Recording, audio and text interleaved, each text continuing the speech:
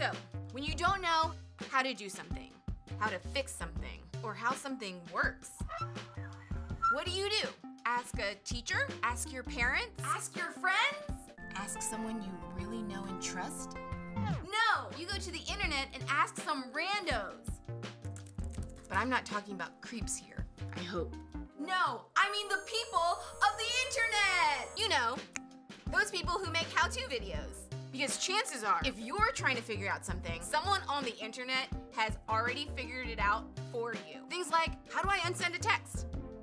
No. How do I do a winged eyeliner? How do I get rid of the zit by Friday night? How do I get out of gym class?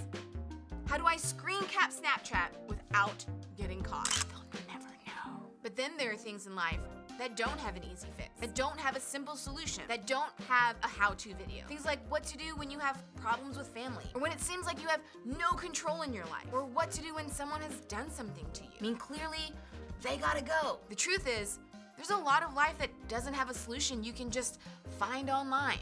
So how do you know what to do when you don't know what to do? So back when I was in elementary school, I used to get dropped off in the morning, and we had these two walkways that went past the center building where like the office and everything was. And I used to walk in there, and I remember in 5th grade, in particularly, it was this one morning, and this is one of my only memories from elementary school. It's kind of wild. I was walking, and I promise you, there was a $100 bill right on the ground, right there. I picked it up, and I remember there's probably about 30 feet between me and the door. And in this 30 feet were decisions that would affect the rest of my future. Okay, maybe not that extreme, but there were multiple decisions that I could make here. And the decision was, do I keep the $100 bill? Do I give the $100 bill back to who it belongs to? Now, I chose the secret third option of think you do the right thing, but really it didn't end up too well. So what I did when I walked in the door, I found a teacher, and I'm like, hey, there was this $100 bill outside. Like, I don't know whose it was, but here. And I just kind of trusted them to give it to who it belongs to, but in reality, there's not really any way of knowing who it belonged to, most likely. And what I didn't realize at the time was there's a pretty strong possibility that that teacher just kept that $100 bill for themselves. All in all, though, I think it kind of did the right thing. But we find ourselves in these situations a lot of times where maybe it's something small, like you find some money on the ground, or, you know, into bigger things. And we kind of face this dilemma of, are we doing the right thing? What is the right thing? What are we going to do? And we kind of argue with ourselves, you know? Like, I was very tempted to keep that $100 bill, if I'm being completely honest with you, for a very, very, very, very long time, maybe even still to this day. I wish I kind of kept the $100 bill. Is that the right thing? No. But do I almost sometimes wish that I did keep the $100 bill? 100% absolutely I do. And I'm not necessarily proud of that, but we kind of find ourselves in these situations a lot of times. And that's true today as well, because, especially today, because when we walk into that, I don't like that. Don't stop it, just keep it, it's fine. Okay, but that's true today as well. Sometimes the right thing to do just isn't obvious. We don't really know what it is. And it can be difficult to figure out, especially when you're a 5th grader, am I right?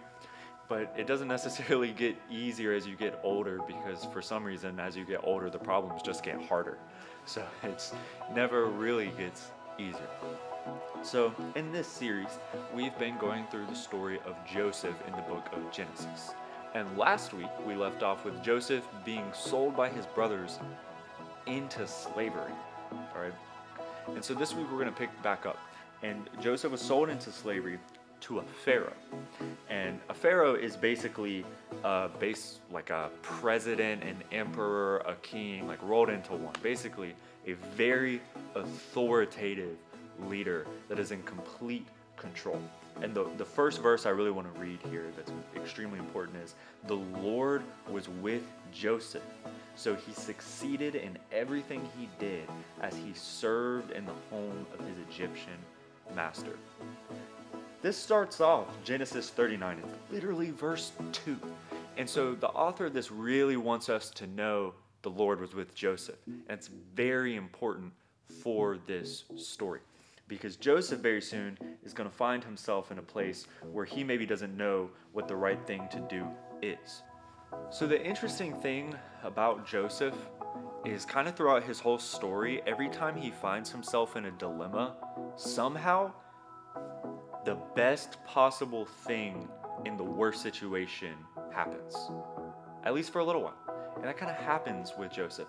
And I'm going to let you in on a little hint. It's because the Lord was with Joseph, and because Joseph kept turning back to the Lord. And so Joseph here is in a very bad situation. I mean, he is a slave, but Joseph actually climbs to the very top of being a slave, I guess, in the sense that he was in charge of maintaining pretty much everything that the Pharaoh had. He kept the Pharaoh's house in order and all of these things. The Pharaoh actually trusted Joseph quite a bit. But here's kind of the catch. As much as Joseph had to listen to Pharaoh, and whatever Pharaoh said, Joseph had to obey, the same was true for Pharaoh's wife. And this is where the story gets a little interesting. Because one day, Joseph goes into the house, and Pharaoh's wife wants to sleep with Joseph. The scripture literally says Joseph was a handsome man, and the Pharaoh's wife wished to go to bed with him. Okay? Now this is a dilemma, right? Joseph, under every possible train of logic, could probably argue, hey, I deserve this. Hey, I've earned this. I've been sold into slavery. I've been working my butt off, and everything is so bad and so out of my control right now. So maybe she's ordering me to do this, so maybe I do it.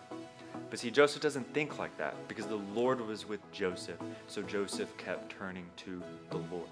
So Joseph, when he didn't necessarily know what to do, he does the next right thing. And the next right thing here is that he doesn't sleep with Pharaoh's wife.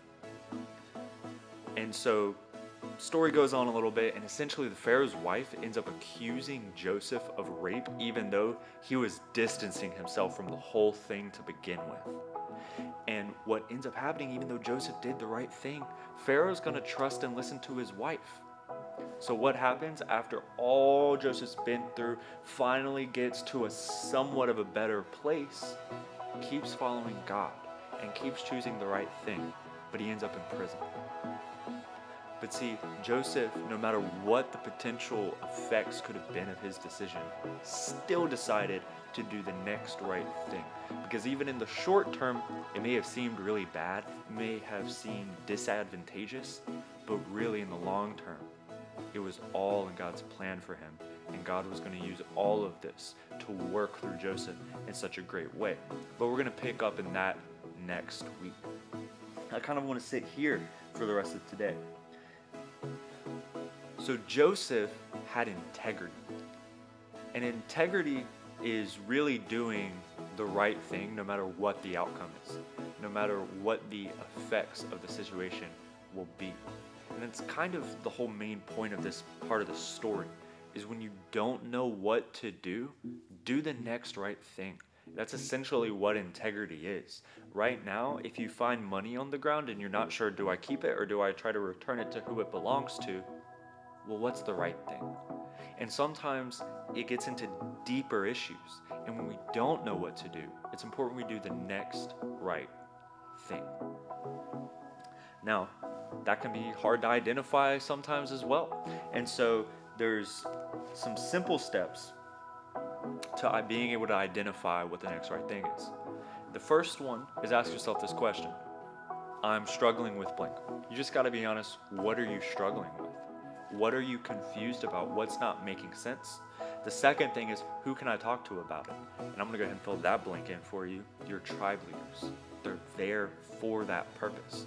And then the third thing is simply then saying, well, this is what I'm going to do to make sure this next right thing actually happens. Because there's a difference between knowing what's right and then actually doing what's right.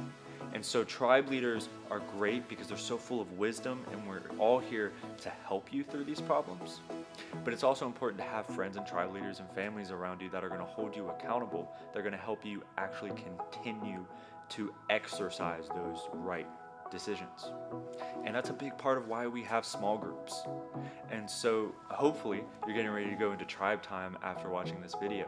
And if you're not, hopefully you still have a small group or you have a tribe that you can talk to. And no matter what you're going through right now, I hope you reach out to them, and I hope you go through these questions on your own and you're honest about what you're struggling with. You find someone to talk to, and then you make steps and progress towards doing the next right thing.